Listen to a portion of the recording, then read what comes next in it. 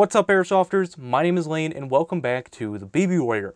Today we're going to be doing something a little bit different than our standard content. Today we're going to be doing a unboxing. Now the folks over at Lancer Tactical were kind enough to send me something to do some testing and evaluation as well as a review down the road. So that's the key word, something.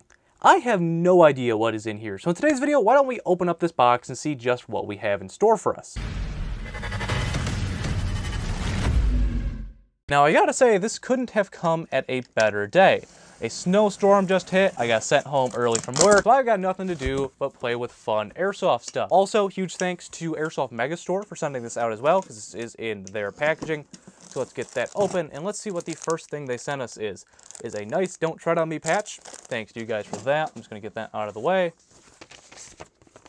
Packing slip. I am not going to look at this because I don't want to know what's in here. Let's turn that around actually for you guys so you guys can see it. Obviously, it's one of their new Gen 2 rifles in here. I hope you guys can see that. All right, so now that we got it out of the shipping box, why don't we take a look at it? So this is one of their Gen 2, I believe they only make M4s in this. So why don't we pop it open and see exactly what is in there. Oh, that's neat. Okay, so I'll take the rifle out to show you guys. So this is, I believe this is the Interceptor, I believe is what it is called. And the reason why I think that this is pretty neat is you can either have, your standard style flash hider, where, you could throw like a mock suppressor or something on there.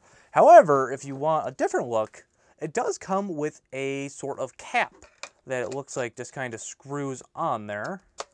So if you want a different style of front end, if you like that like somewhat enclosed style, you can do that with that. So that's pretty neat. Kind of reminds me of like the SAI style, or the gray, excuse me.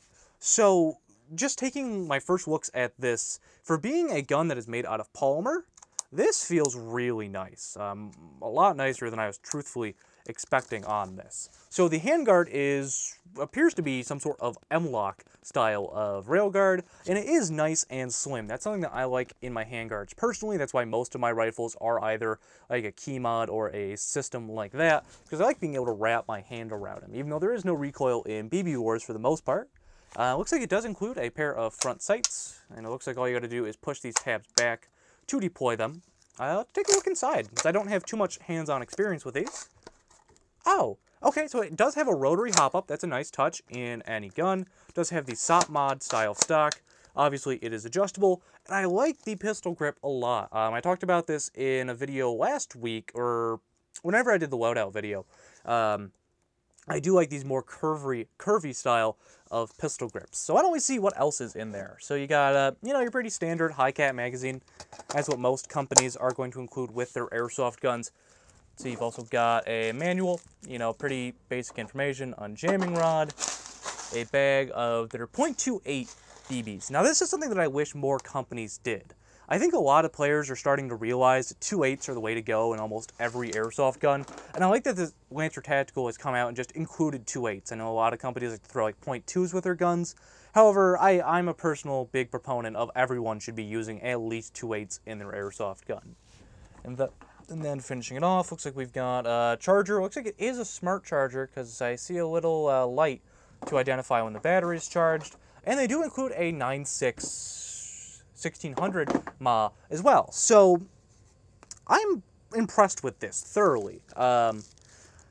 This would be a really nice backup gun. I'm going to be using this as my primary for a couple weeks to get a real nice feel on how I like the performance. I obviously can't shoot it today.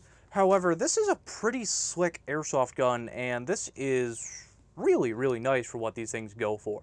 So again, I want to say a huge thank to Lancer Tactical as well as Airsoft Megastore for sending me out this today to take a look at it. I think that this is a really, really pretty rifle, and everything, it feels so solid. For being a plastic airsoft gun, this gun feels fantastic, and that's always one of my biggest complaints have been with plastic or polymer airsoft guns, is that they aren't the most stable. If you remember back in the day, the old creaky Tokyo Maruis that were multiple hundreds of dollars, this just shows how far airsoft has gone since I have started playing. So this is really cool. So I'm going to be putting this thing, you know, through its paces, seeing how it performs for its price range.